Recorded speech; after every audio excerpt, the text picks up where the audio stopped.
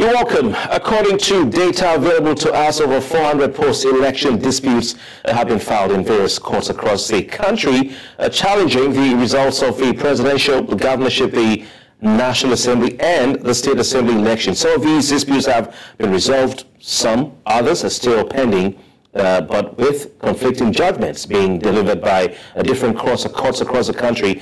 The conversation has been about whether Nigeria's judiciary is truly delivering justice and whether the courts are still the last hope of the common man. Now, to bring some context to this, let's go down memory lane to look at some past election cases. 1999, Folarin versus Obasanjo. Following Nigeria's return to democracy in 1999, the country held its first presidential elections, inaugural elections of the Fourth Republic on February 27, 1999. Olusegun Obasanjo of the People's Democratic Party, before he tore his membership card, defeating Folarin of the Alliance for Democracy and All People's Party joint ticket. I'm sure you know that one. Folarin was unhappy with the results, and he went ahead to file a suit at the Court of Appeal in Abuja and lost. Remember that Justice Dahiru Mustafa, delivering judgment, found that, quote, the petition lacks merit and ought to be dismissed, end of quote. Let's go to 2003, Buhari versus Obasanjo. The All Nigeria People's Party's presidential candidate at the time, Muhammadu Buhari, contested against President Obasanjo's re-election, asking the court to declare Obasanjo's re-election unconstitutional due to his alleged corruption, disregard for the Electoral Act 2002 as it was then known, and lack of eligibility to run for office at the time of the election. But Buhari lost at the Presidential Election Petition Tribunal in Abuja and at the Supreme Court. 2007, Buhari and Atiku versus Yar'Adua. President Yar'Adua, at the time candidate, he won a fiercely contested election which observers said fell short of international standards. Atiku and Buhari disputed that election in court, and the Supreme Court ultimately confirmed or affirmed Yar'Adua's victory at the polls. A victory from an election he himself, Yar'Adua, admitted had shortcomings. Those were his words. He said that the election had shortcomings, and he promised electoral reforms to correct the system. Now, this particular election is widely described amongst us one of the worst in Nigeria's history, amongst those in the political and analytical circles, and often used as a benchmark, the 2007 election, for what elections should not be. It's often described as Morsi Iwu's election. We can describe it as the Osu of elections in Nigeria. Pardon the use of that term. And it was presided over by Morsi Iwu, then INEC chairman. In fact, the 2007 elections were so flawed that the European Parliament suspended a $500 million financial aid to Nigeria until new elections were held. At that time, a lot of money, still a lot of money. Now, it was that bad. It was that bad. But Yar'Adua's victory was sealed by the Supreme Court. So is there something they saw that the others who said the election was flawed didn't see? Question I guess we'll answer tonight. 2011, Buhari versus Jonathan. Now, Buhari, then of the Congress for Progressive Change, he was the nominee, failed to overturn President Goodluck Jonathan's victory at the Supreme Court. Let's go to 2019, Atiku versus Buhari. The Court of Appeal upheld Buhari's re-election, and the Supreme Court decided unanimously that Atiku's case was without merit. Now, in all of these cases, there's a connecting dot. The losing candidates and indeed political analysts had something to say about the judgments and the verdicts. And of course, in 2023, the recently concluded elections, Obi and Atiku, they went all the way to the Supreme Court. I think the APM withdrew their case. After losing to Bola Tinubu, these two individuals and their parties, losing at the petition and appeal stages, they had scathing assessments of the judicial decisions. Atiku himself was asked some months ago what his next step would be if he lost at the Supreme Court. And his response was that he would appeal to God. Well, is it yet time for Nigerians to join him, Atiku Abubakar, in seeking divine intervention? And is Nigeria at a crossroads where its temple of justice needs salvation? It's a question our guests will have to answer tonight. Joining us for a conversation on seeking justice in Nigeria's judiciary, we have Senator Shehu Sani, former lawmaker. We have Dr. Adetokunbo Pearse, Convener, Reset Lagos PDP. We also have Folarin Aluko. He is a member of the National Executive Council of the Nigeria Bar Association. Gentlemen, it's a pleasure to have you tonight. All right. Let's go over to Senator Shehu Sani, who's joining us via video link. Senator, how do you feel about the performance of the judiciary? You've been in the arena. How do you feel about the performance of the judiciary in handling the election petitions in the 2023 elections, general elections? Do you think the judiciary has been fair, has been impartial and independent, or do you have any concerns or complaints about their conduct? Thank you very much for having me. Well, as the democratic setting is, it was expected that when an election is conducted, when people felt disenfranchised or the election appears not to be free, fair, credible, and transparent, or in cases where infractions or violations or our democracy made it possible for people to speak with press to our expectation was that the judiciary will correct the wrong done during the elections and ensure justice is done. The order of arrangement is such a way that people who rig elections will not be given the opportunity to win when their so-called victory is challenged. It has been the case to the restoration of democracy in 1999. Elections have been challenged in court. But this time around, the expectation from most Nigerians was that our democracy has reached a certain point, that our judicial system should play the role of a just umpire when it comes to the issue of the rigging of elections and all that fraudulent acts. But we have seen cases where, on technical reasons, or for some reasons which appears to be magical, that people's victories in the elections were either snatched or where the judiciary was used as a platform to favor a certain political party. What has happened in the last few months raised a lot of dust and doubt in the heart and mind of Nigeria on the impartiality of the judiciary. In most cases, for example, what has happened in as far as the case of Kano and Plateau are concerned, you have some states where the same judiciary will throw away a case and the believe that it's an election matter or it is an internal party affair. And in some cases, it will rule to the contrary. So it has reached a point to be people, even the most learned of all men, cannot, with certainty of law, tell you this is where the judgment will swing. Because what is being declared null and void today by the same court tomorrow will be upheld. And the point is, when people go to court, is that they are doing what the Constitution and the law say.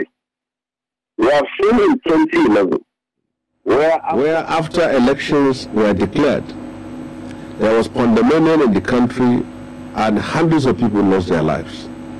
We have seen what happened in Kenya, the post-election violence that led to the interest of International Court of Justice. Now, this time around, the blessings of our democracy is that the major players, the major presidential candidates, sign an accord to be orderly and be peaceful and respect the outcome of the elections. When the election was announced and the winner emerged from the presidential level, the two presidential candidates did the needful. They didn't call their supporters to come to the street and unleash violence. They went to court. And the same thing that happens in most of the states. But instead of the court to concentrate and to prioritize on the issues of the elections, in most cases you see contradictions in terms of judgment as of what is and what is not. Now, when people lose hope in the judiciary, it only gives them the opportunity to take the law into their hands. It has reached a point, people, and to what was disappointing is that even young people are now saying to go to court is a waste of time. Okay, Senator, can you hear me, please? And by that statement, it's an indictment on the judiciary. Okay, Senator, can you hear me, please? If you can, I'll come back to you. Yes, but you're highlighting judicial or inconsistencies in judgments across board for the last election. I want to come to Dr. Adetokunbo Pearse, who's a public affairs analyst with us here in the studio. Dr. Pearse, your assessment as far as the performance of the judiciary in handling the election petitions in the just concluded elections are concerned. I have had a long time to review this whole situation, and I am of the opinion that the whole process is warped and it can never work. The judiciary should not be the arbiter or the final word on political elections. It is a reason they call the law, they say the law is an ass. The reason for that is the law takes so many things into consideration. If you kill somebody in broad daylight with a smoking gun in your hand and you go to court, the law may eventually say you did not commit murder, because there's so many things that go into the consideration of the judiciary. We have made a very fundamental error in Nigeria in taking our election cases to court. The court is not the solution. It can never be. That is why the Honorable Lawmaker is saying that the judgment is never equal. In some cases, they decide on something, other cases, they decide on something else. The problem is the judiciary should not be saddled with determining election cases. That's the bottom line. So who should determine election cases if not the judiciary? This is it. Pardon me if I say this. There is nothing we do in Nigeria that is not done elsewhere. What happened to election in Ghana, for instance? Why are they getting it right now more than they did before? Fundamentally, I tell you this. So long as the president, whoever he is or she is the one appointing the INEC chairman in Nigeria, there can never be any credible election in this country. It is an anomaly. How can the man who is going to participate in the game also be the one that's appointing the umpire? He who pays the piper calls the tune. This is what we've seen in Nigeria. The most criminal element in all our elections so far is the INEC chairman. Right. And it is because of the system by which he is appointed. All right. He can never be just, and that is where the bottom line should be. He is the one that knows what happened on election day. He is the one that knows how the results came in. It is there. The buck must stop with INEC. But if you change the system, of our election, the structure of INEC, we will never get it right. All right, I'll come back to that because quite some talking points there, Dr. Pearse. But let's go over to Folarin Aluko, member of the National Executive Council of the Nigerian Bar Association. Mr. Aluko, it could be argued, and some have argued actually, that the aggrieved parties in these election appeals, those who lost, didn't present evidence to prove their cases beyond reasonable doubt, and that if you go into the laws and into the books, you would see that they couldn't have possibly won at the court. What do you say to that? That's a fantastic question, and I think it's a good precedent, or it's a good place to actually address a comment that Dr. Pearse made. And I would disagree with him that a court would find somebody who, committed murder, who shot somebody in broad daylight, and would hold that person did not commit murder. Courts come to their decisions based on evidence presented to the court. And so you cannot do a real assessment or a real evaluation of a decision until one has looked at the case of the arguments made by all the parties involved. And so using that example, in this instance, the court would not hold that there are so many other findings beyond just this person did not commit murder. It could be that the prosecution did not prove its case beyond the reasonable doubt. And in criminal cases, the standard of proof is proof beyond the reasonable doubt, and there's a reason why that standard exists. In election petition matters, there's also a standard of proof that each party is expected to meet in order to get whatever it is that they're asking for from the court. And you tend to find in this part of the world, and not just in this part of the world, across the world generally, that whenever cases have to be decided by the courts, there is always, in litigation, one side that wins and there's a side that loses. It's a zero-sum game. So there's a winner, and there's a loser. And most times you find that the winner, of course, has the best things to say about the decision, and the party who loses always has, the worst things to say. But at the end of the day, the question really is, what were the factors that the court had to evaluate in order to come to its decision? And so one cannot really do a very thorough assessment. And I'm saying this, with the benefit of consideration of looking at all the different cases. You cannot really analyze the cases without looking at the evidence that was presented by the parties. All right. And so I would say that the fact that our elections or the election results are actually being determined by the judiciary already shows that there is a failure in the process.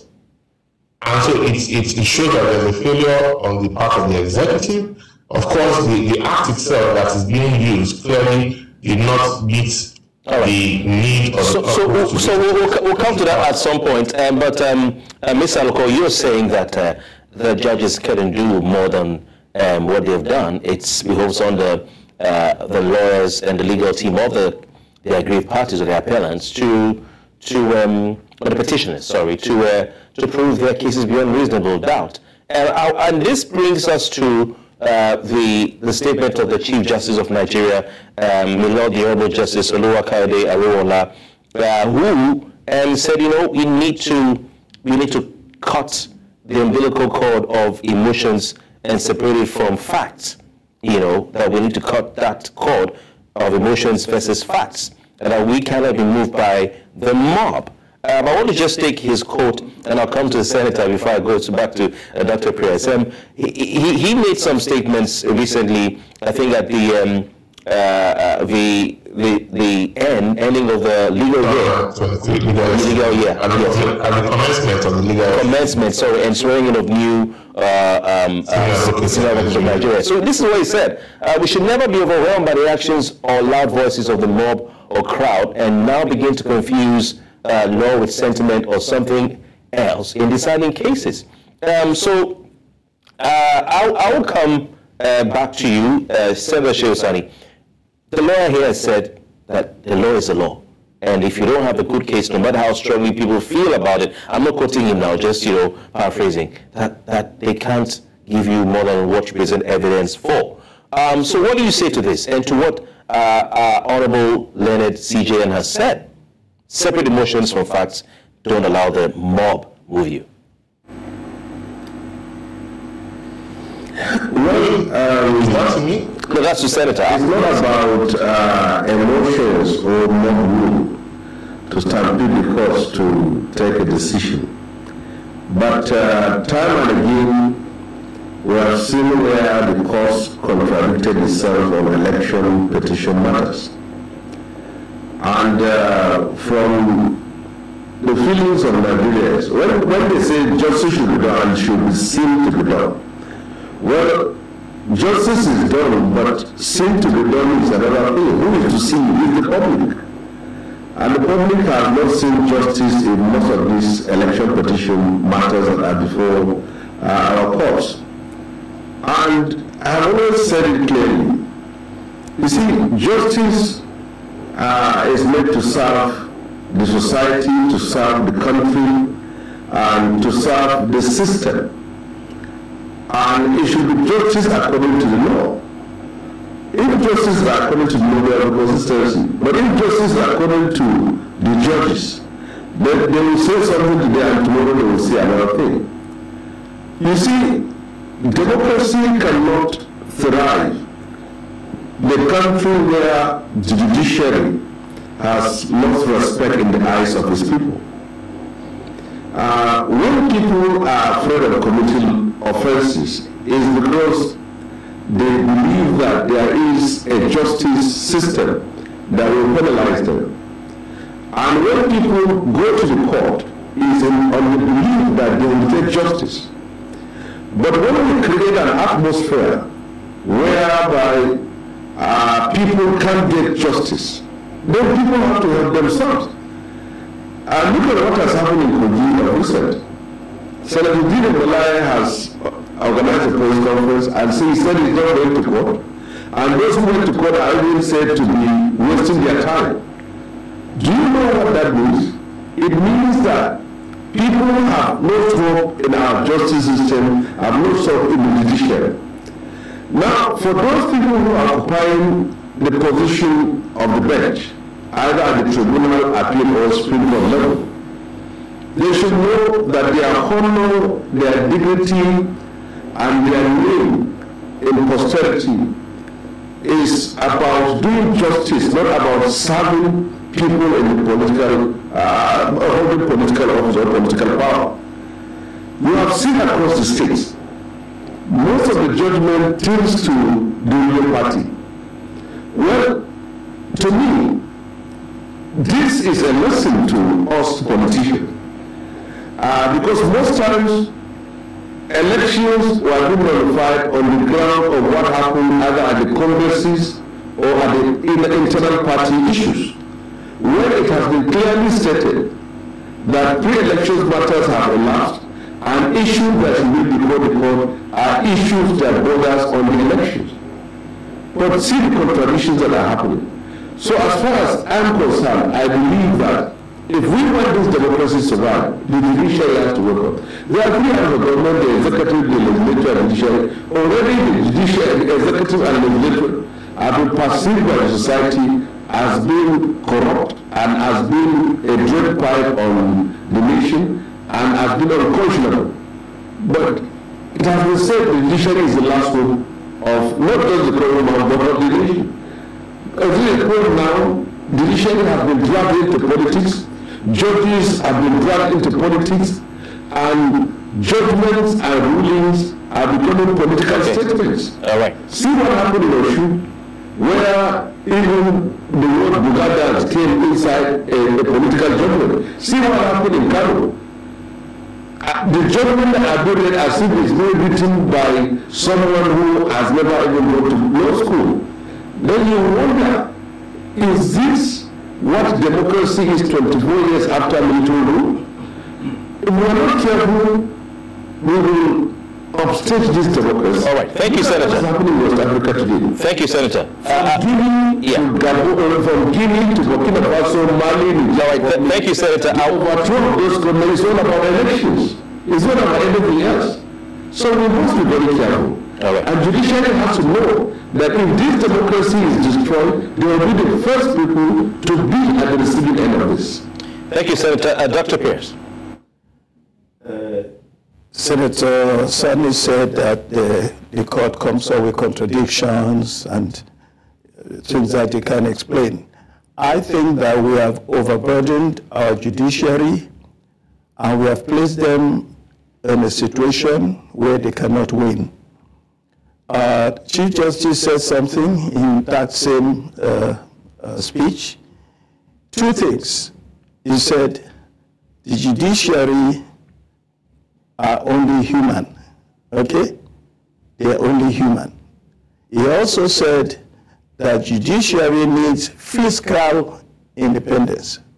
In other words, the judiciary can be corrupted, the judiciary can be influenced, and this is why, for a thing like politics, which is so dynamic, we should not take it to the judiciary. Once we have gone past the tribunal stage, after all, the tribunal committee is also made up of lawyers.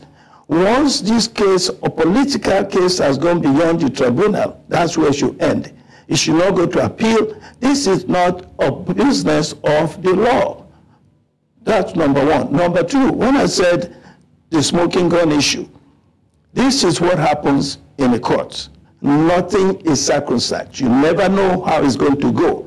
Because the man that you saw shooting somebody and you saw the smoking gun may eventually be acquitted on the basis of insanity. That's the point I was making. So there is no guarantee. Now, what would you say? You say, my God, but we saw him, he shot somebody. It's obvious. This is what happened. But when it gets to the law, another thing comes entirely. Let me give you an example what I suspect happened in this last election. Most people don't say it, but I know that in private discussions we've been saying it. Why did INEC announce the result of the election just after about 30% of the votes had been cast? What happened? Nobody has asked INEC what happened. Something drastic happened. I suspect that one of the presidential candidate's supporters have used AI, artificial intelligence, to intercept INEC, to go into the INEC server, and they have forged the results. And INEC panicked and announced the results. There's also something that you will notice. When the Labour Party went to court, the Supreme Court never really gave a judgment to a Labour Party. They just dismissed the case and said, look, we have dismissed PDP, and you go along with PDP, your case is gone. Something is going on, and that is the nature of the law. Do you know that there's something beyond the law in the law? It gets to a point when the judges say, look, this case, even though it should go this way, we cannot announce it to go this way because of national security. Like the Naira notes Utah. And so on and so forth. Therefore, what I'm saying is, my contribution to this whole discussion is, one, INEC must be totally revamped. There must be nothing like INEC chairman. In any federal structure, any federation in the world where we have a democracy, there is not the position of INEC chairman, one man appointed by one president to be in charge of the whole election of the whole country of 200 million people. No way. It will not work, it has not worked, and it will never work. Thank you, Mr. So we must review that. Then we must also realize that election cases is political. It should not go to the courts. If it goes beyond the tribunal, it's getting into messing up our judiciary, burdening the judiciary, giving them what they cannot handle. All right, thank you very much, Pearse. I come back to you, our lawyer on the program, Folarin Aluko. What's your take on this issue of emotion versus fact? Because, a case in point, let's look at what's happening in Plateau State, where the People's Democratic Party are saying, see, any matter about the sponsorship of our candidate or his sponsorship or nomination of our candidate by the party is a pre-election matter. We don't agree with the court that it should be a ground for us to lose the election. But if we go to the Electoral Act and look at Section 134, which talks about grounds for petition, it's quite clear that qualification, is a ground for petition. And it's not talking about the members of the party. I don't expect a member of your party to take his candidate to court. So you expect that the party should understand it. So what are your thoughts on what the Chief Justice of Nigeria said? Folarin. I think the Chief Justice on that point is very correct, and I agree with him in the sense that the courts cannot look at extraneous matter in coming to its decisions. In other words, the court must make a decision and must come to its decision on an evaluation of the facts before it. However, in my opinion, I think it is very important for the court to also be guided by what you may call public policy. And this is because the judiciary, or the strength of the judiciary, really lies in the trust that the public reposes in the judiciary. Section 6 sub 6b of the Constitution of the Federal Republic of Nigeria 1999, as amended, situates the courts, or gives the courts the power to determine disputes between the federal government, the state governments, and between individuals. And so the court has this very unique and distinct function, and as such, it's important that the court must do its best to, as the judiciary, to maintain the trust reposed by the public. And the tribunals are actually manned by judges. The tribunals are constituted by judges, and there must be a process through which these petitions must have an ultimate stop. But again, I'll take it back to this question of electing or getting our leaders by the courts. It's one that always raises it gets emotional reactions. The 2020 election in the United States of America, for example, that's the one between President Donald Trump and President Biden, was a very emotional, or the outcome of the election was very emotional, that led to what we may even consider to be an uprising, on the 6th of January 2021. And so you find that emotions often follow political decisions. But in my opinion, I think there's a conversation that we should be having about the judiciary and about all other arms of government, particularly with regards to rebuilding public confidence in these institutions. There is definitely a lack of public confidence in the executive and the legislature. And as Senator Sani said, and I do agree to a very large extent that the judiciary has to be very conscious of the pulse of the public, and this is because the judiciary's power actually derives from the public, from the trust. Are you saying they should be emotional? Because if you are saying they should be all the pulse of the public, then you want emotions and some sort of sentimental consideration to come.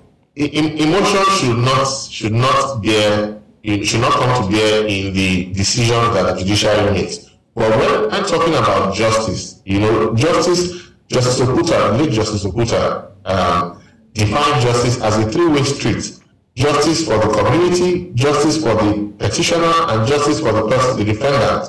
And in terms of the perception of justice, there's the perception, and then there's actual justice. So the perception is equally as important as doing justice. So are we not therefore shifting a bit towards emotions and sentimental consideration, feelings, perception still an emotional thing? Well, there is a place for justice to be seen to be done, and even though the feelings will always be involved, the legal process that we use today is adversarial in nature, and what that means is there must be a winner and there must be a loser. And so the winners will always say, the court did very well. At the end of, when judgment is given, the loser will say, the decision was a wrong one. And so there will always be an emotional outcome. But what is very important is that both the winner and the loser must agree or must be able to look at the process and agree that the process by which the decision emerged was fair and just to all parties. Thank you very much. Folarin, I'm so sorry to interrupt you at this point. Let's just take a quick break. When we come back, we'll continue with our discussion.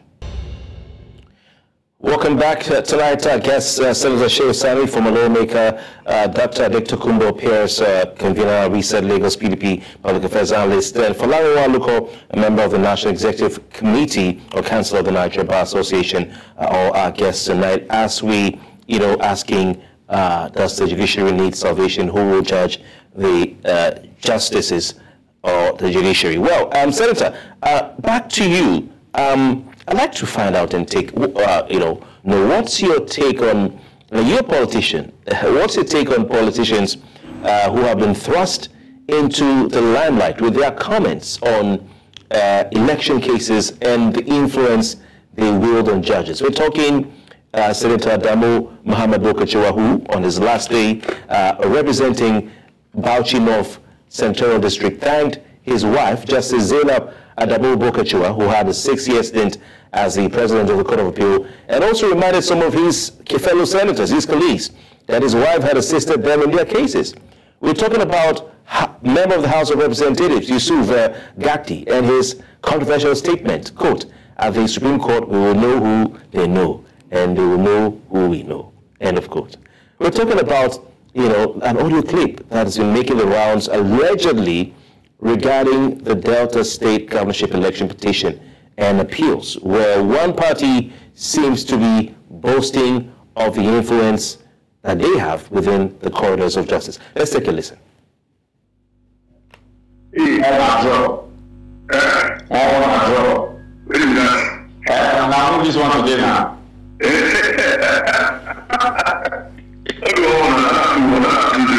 Okay, this one 2-0. Okay, 3-2. No, not 2-0. That will be 2-0 now. We win a Kupa now. Oh, that one.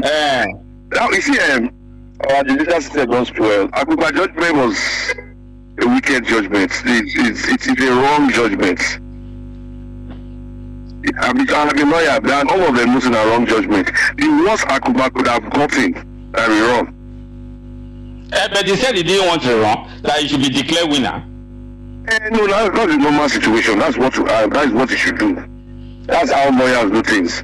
But the truth is, what they did was wrong. That judgment was wrong. Very wrong. Whether we won that one. So they said, this one to do so. They don't take them before. This one, you people want this one. But I want to tell you, as of 3 days ago, 3 days ago, they don't say they give up to review.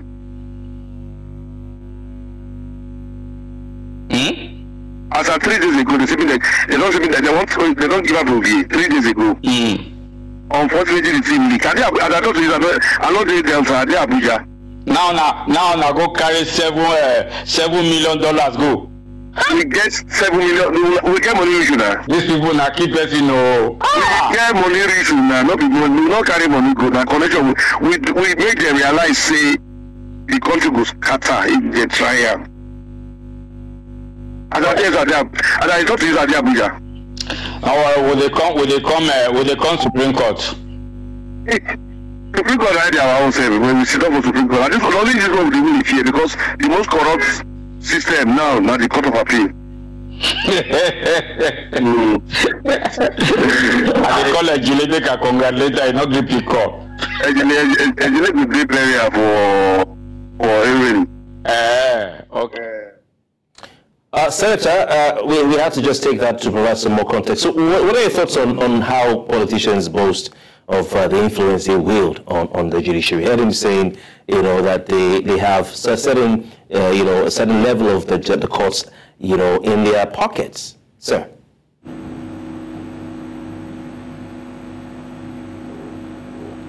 Can you hear me? Yes, we can. Please go on. Hello? Yes. Okay. Well, it's unfortunate that this is the image and the reputation of our judiciary.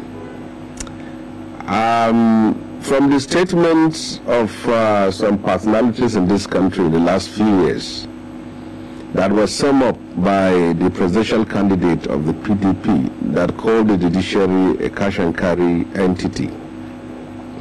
It's sad that a temple of justice has been degraded to that level. You see, we are reaching a point where people are believing that as long as any issue is before the court, if you have your money when election matters is concerned, you will get your judgment as you fit, as deems fit for you. Now, if this is what judiciary has turned into, we know that Nigeria is doomed. If you read the statement attributed to Honorable Dogwa, where he said that election is not simply about votes, and if you also tally in with what Gagdi said, the honorable member from Plateau State, when he was making reference to who they know, and he then put it also in line with that of the former senator from Bauchi State. You will see that it's all evident that justice has become a commodity. And if that is the case, people will not waste their time campaigning for election or seeking politics. All you need to do is simply to register and participate in the process. Whether you win or you don't, you will be out of time, so I want to just go to and then snatch the seat from any other person who wins it. So, to me, this statement is an indication of the danger Nigeria has found itself. And the democracy needs to be rescued by rescuing our judicial system. Look at the statement attributed to Kofi. Yeah, distinguished. Please, I don't know if you heard me before, but I want to just briefly take the thoughts of the other guests because we're pressed for time. I'm sorry about that. But you've said quite a lot. I don't know what Dr. Pearse has to say in addition to what Senator has said. It's quite a challenging situation we keep hearing, and I'm happy you talked about Doboa. Dr. Pearse. Everything you said was around one issue. The system is broken in every way possible. Until we restructure Nigeria, both the political system and judiciary, everything has to be rearranged. Imagine the reference that the lawyer made to America, the last election between Biden and Trump. Imagine if the system was such that a President Trump is the one that appointed one INEC chairman in America. Trump would have simply instructed that chairman, as Buhari did in 2019, don't announce this result. Announce that I won. That's the end of it. So until we change the system, we can never have the proper results. Okay. The judiciary, the chief judge said, our people in the judiciary are only human. Secondly, we don't have fiscal independence. That tells you that the judiciary is really amenable to being bribed, to being coerced, to being made to give justice the way people want. All right, Dr. Pearse, thank you. Folarin, over to you. What do you think the solution is? Is it, to amend the Constitution, because we've seen cases where state governors have had to battle their chief justices because they perceive that their justices have undue influence from their political rivals, so they try to remove them, or they try to shut down the courts. So you have the case of Rotimi Amaechi versus Justice J.Z. Okocha. We have Governor Ademola of Osun State versus Justice Oyebola Ojo. So is it amendment of the Constitution, to ensure that you can't just remove a just judge, or you look at the process of appointment and promotion of judges?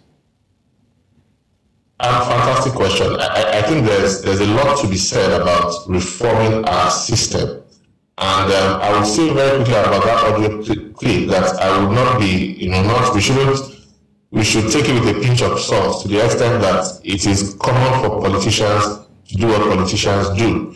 But I think at the end of the day, the judiciary has to be insulated from the vagaries of politics and of politicians, because it's easy for a politician to say, oh, we have this court, we have that court.